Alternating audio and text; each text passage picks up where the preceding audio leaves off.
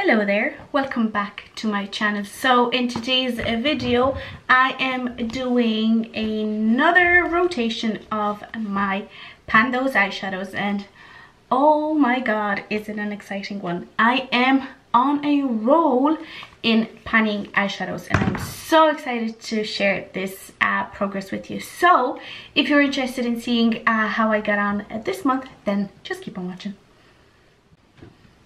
Do you like my t-shirt? It has makeup all over it. I got it in pennies thanks to one of my friends, because if it wasn't for her I probably wouldn't even bat an eye on it, and I think it's kind of cute, especially for like makeup videos, let's say. Okay, but you have come here to look at my Avantvous eyeshadows update and I can't believe it. Anyway, let's start. The first shade that I had in my trio this month came from the Huda Beauty Rose Gold Master palette, and I got the shade Fling. And as you can see, I have shiny pan in this guy. I'm so excited about this. Now, I didn't think I would hit pan in this particular shade because it's a weird formula. It's one of those souffle kind of formula Huda was saying when she re-released this palette, and you know, I didn't necessarily know how deep the pans are. I kind of had an idea because this shade Shattered, but you know, I didn't know because I never panned one of those shades, and I did it, and it actually only took me 10 times to hit pan on this eyeshadow. Now, the way that I was using it, I was either using my finger all over my lid, or I was using a fluffy brush. Let me see if I can find one like this, and I would put it on my outer corner and into my crease as a crease shadow, and that worked beautifully. It's not my favorite shade because you do have to work with it. It is a specific formula that, you know, it's not the easiest to work with, but I didn't mind it. So yeah, 10 uses and hit pan on that, and that means we are rolling that shade out and we're rolling something else in its place. The next palette I had was another Huda Beauty. It was all Huda Beauty palettes last month, and I rolled in the shade Infatuated, which was a glitter. Not my favorite thing, to be honest, but anyway, as you can see now, I did hit pan. I told you that I'm gonna keep working on it until I have kind of worn it down evenly, and until, you know, I have significant pan. And yeah, I consider this worn down evenly, and I consider it being significant pan. But actually it only took me 5 times to reach that goal, so not too much. Now, if it happens that I roll in the shade Excite, which is another glitter in this palette, I will skip it. I'm not panning a glitter anymore. The reason being is that I wear contact lenses, and I found that those glitters do irritate my eyes. I had to throw out almost a brand new pair of contact lenses because of how that glitter irritated them. So yeah, I am not gonna put myself through that again. So 5 times to hit pan, and yeah, I probably am never gonna touch that shade again unless it's like on my face. But yeah, that's a rolling out. And then the last shadow that I had came from another Huda Beauty palette. This one is the Naughty Nude palette, and I got the shade Tantric, and I actually hit my goal just today. So this is the shade that we're working on, and as you can see, beautiful pan. No, I actually wasn't planning even on filming this video today, but because I hit pan in all of my shadows, I was like, you know what, might as well. It took me 13 times to hit pan on this eyeshadow.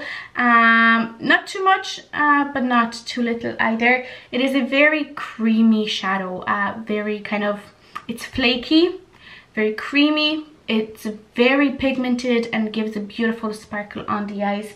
I really enjoyed this shade. I really enjoyed using it throughout the month, and you know, I wouldn't be mad if I had to stay in for another month, to be honest, because it was it wasn't a pain to use. I'm super happy about that.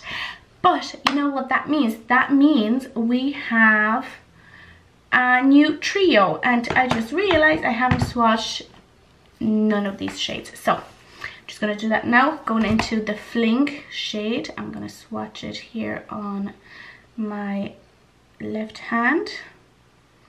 So this is Fling, really nice, very pigmented, like it's super pigmented, like kind of stains, as you can see. So that's that. Then the glitter, now I'm gonna have to kind of work that in.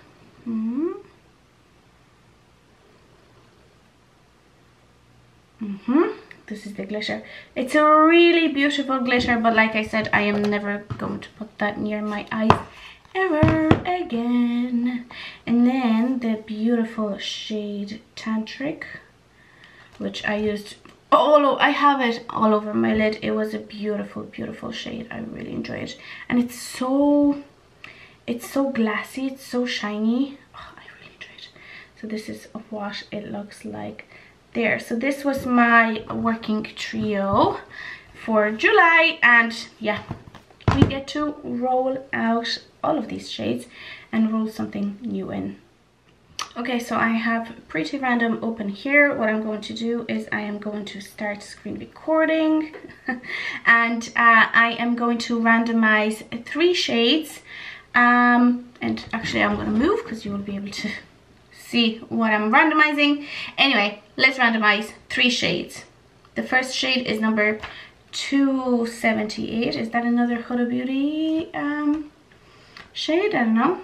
Next up is 94. Okay, and the last shade is 84. Okay, 278, 94, 84. Okay, so let's go to my actual spreadsheet, and let's see, number 278. Number 278 comes from my So Jaded palette. That palette is always in this project, always.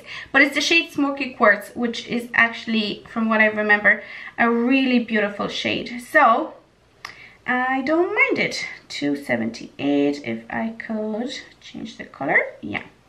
278 Smoky Quartz. I'm actually happy about that. It's a really beautiful shade. So it's like a neutral kind of taupey shade, perfect for all over the lid.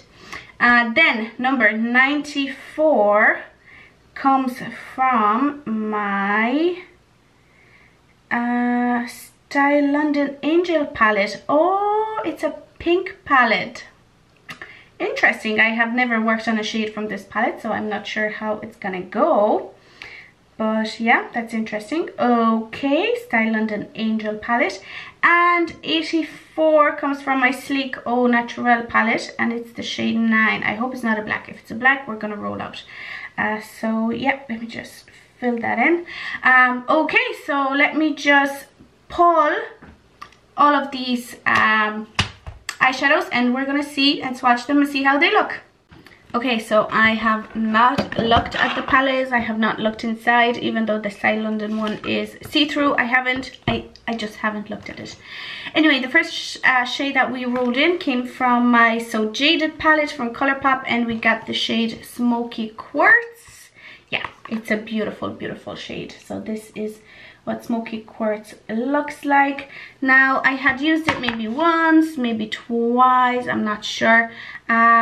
Oh, it's so beautiful. Oh my god, such a pretty shade. It is one of the real metallics in this eyeshadow palette, which I'm so happy to finally work on. It's gonna be a treat. I know that for sure. And oh, I'm so happy. This is gonna be all over my lid for sure for the next month, and I'm hoping I can hit pan on it, because I'll be just so happy. Anyway, the next shade comes from my StyLondon palette, which looks like this, and I got the shade 8. So it's another shimmer. Let's count together from left to right. 1, 2, 3, 4, 5, 6, 7, 8.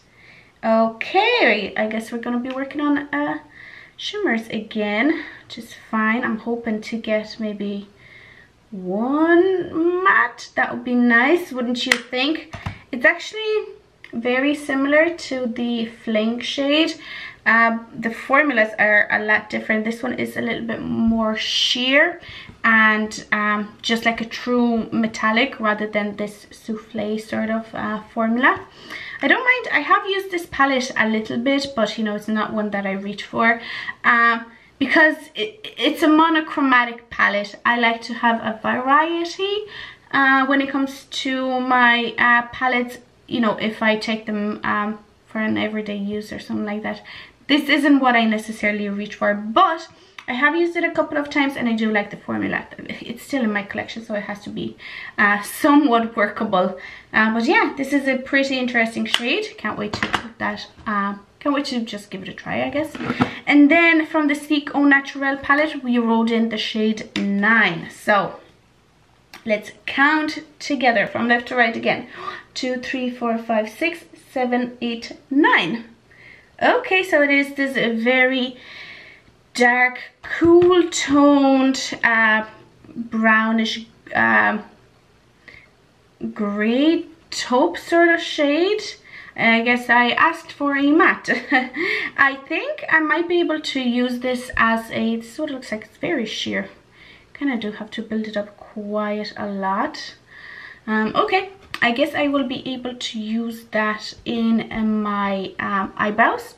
That wouldn't be too bad.